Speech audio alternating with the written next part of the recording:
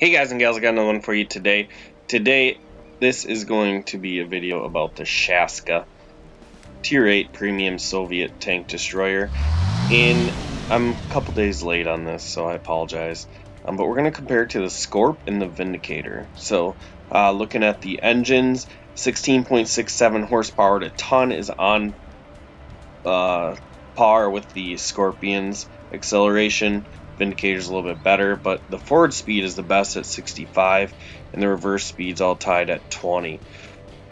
And the fire chance is 12%, which is best in class out of those three. Now the gun, get into the gun a little bit. Reload time is the worst. The aim time is tied for the worst with the Vindicator. Accuracy, the worst. Accuracy on the move, the worst again.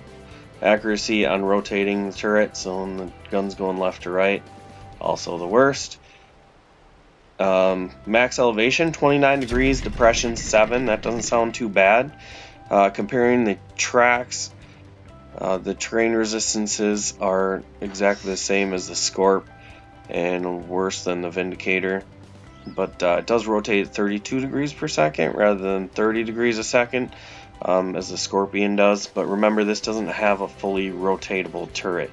I'm honestly not even sure how far you can turn it from left to right, but I think it's got to be quite a bit. Looking at the turrets now, view range 360 on par with the Scorp, 18 degrees per second, which is on par with the Scorp, and they're both lagging behind the Vindicator by just a little bit. Now we get to the most important part when you're buying a premium tank, the radio. 730 meters signal range in the Shaska, outclassing the Scorp and the Vindicator by 30 meters. So just in that factor, you should buy this tank. Looking at the ammunition, more importantly, interesting, the alpha damage on this thing beats the Scorp and smokes the Vindicator. The Vindicator is more of a DPM gun than a high alpha gun. The really interesting point of the Shaska that I want to point out is it gets heat shells for its premium, and generally when you get heat shells your velocity dips down, but the velocity is still 1030 meters per second, on par with its AP rounds, and is better than any of the AP rounds on the other two. Their APCRs are a little bit better.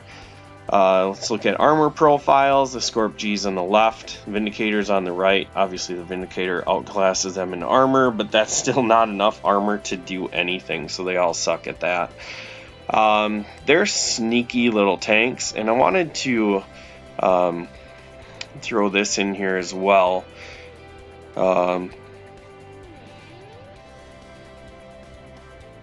This is the comparison between the Shaska, the Bison, and the Scorp G. And it just kind of goes into different stats here. You can see that the Bison's vision to camo is not great. The Vindicator is probably more on point. It's actually a little bit better than both of them. But it's closer than the Bison is. However, the Bison's gun is a little more comparable to them. So feel free to just pause and take a look at the different comparisons. Is it worth it?